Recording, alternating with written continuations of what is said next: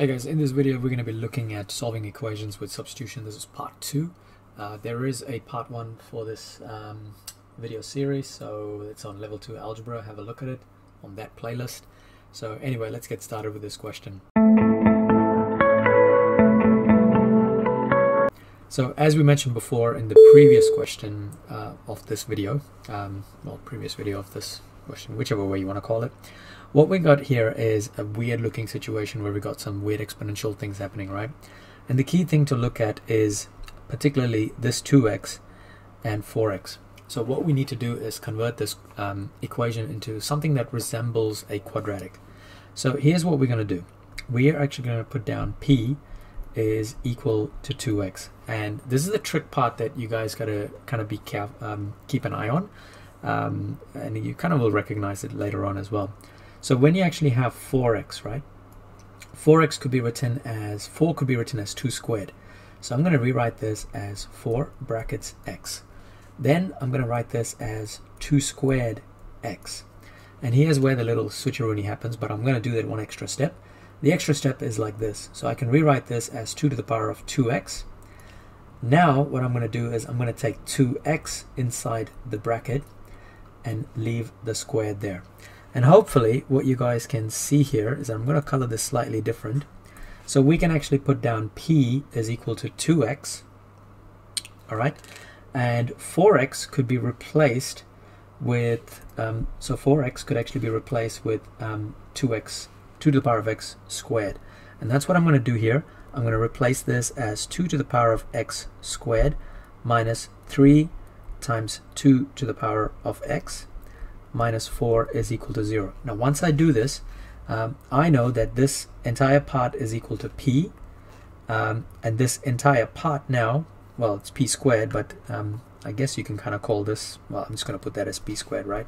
So we're going to get down as p squared minus 3p minus 4 is equal to 0. Once we do this, this is a simple quadratic which we can factorize. So we got p minus 4, p plus 1 is equal to 0. So we can kind of say that therefore p minus 4 is equal to 0. So p is equal to positive 4. On the other side, we've got p plus 1 equals to 0, which means p is equal to negative 1. But remember, in this video, we're actually trying to figure out what x is. So we can't just leave the answer as p. We've actually got to go back and figure out what x is. So we do know p is equal to 2x. So we're going to use p equals 4 first.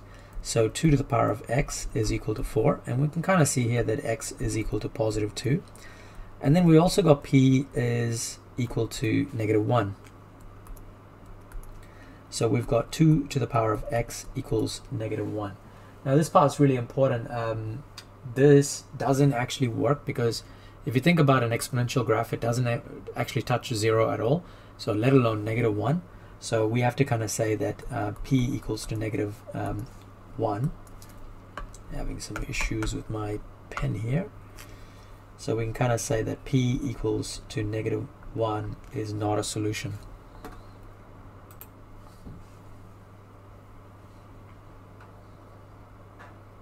Is not a solution is what we were trying to write.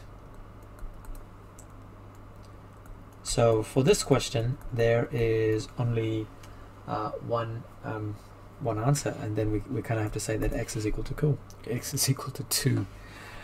Yeah, I've been doing too many videos today. But yeah, so this is one of those questions that pop up every now and then, as sometimes it comes as an excellence because there is some extra bits that you need to do, but it can pop up as a merit question as well.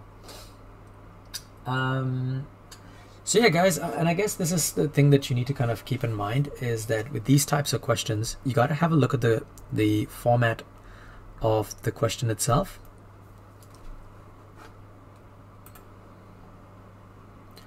So if you look at what's in the red box, it kind of has like 3 terms where x is in 2 terms, and then one of the numbers is just a constant by itself. So it gives you a clue that you kind of need to bring it into some sort of quadratic equation and try to solve it. Cool guys, that's it for this video.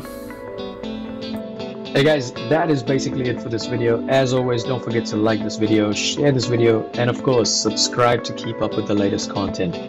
There should be some playlists popping up. Check them out. Good revision material. And as always, thank you for watching.